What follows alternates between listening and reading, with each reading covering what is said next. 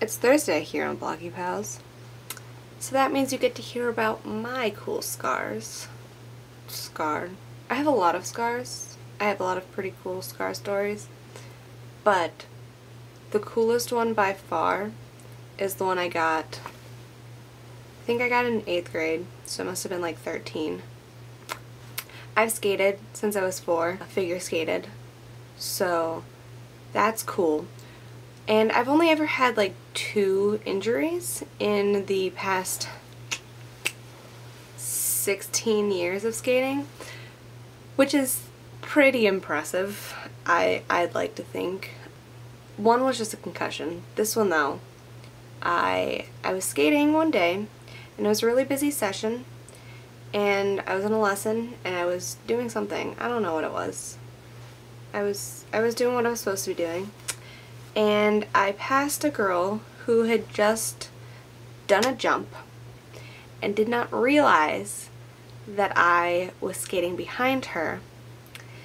And she landed her jump and she checked out and she sliced my leg. So here, let's show you. Right. The lighting is so bad.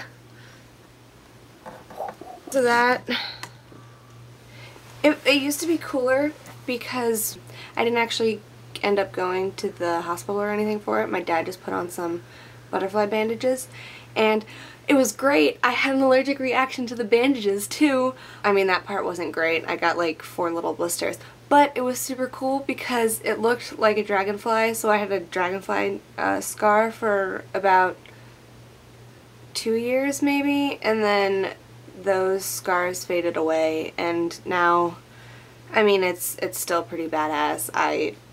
My leg was sliced open, but it's not as cool as it once was. That's one of my scar stories. All the others are from me being dumb as a child. Rollerblading or biking. I got a lot of scars. I don't remember where all of the stories came from, but that's my coolest one. I wish it was still a dragonfly scar because it was so cute. It was such a cute scar. But yeah, that's my scar story. If you guys wanna leave a like video response with your own scar story to like any of ours, that would be really cool. I'm sure plenty of people have awesome scar stories, and it's like sharing war stories, you know, the war that is our childhood.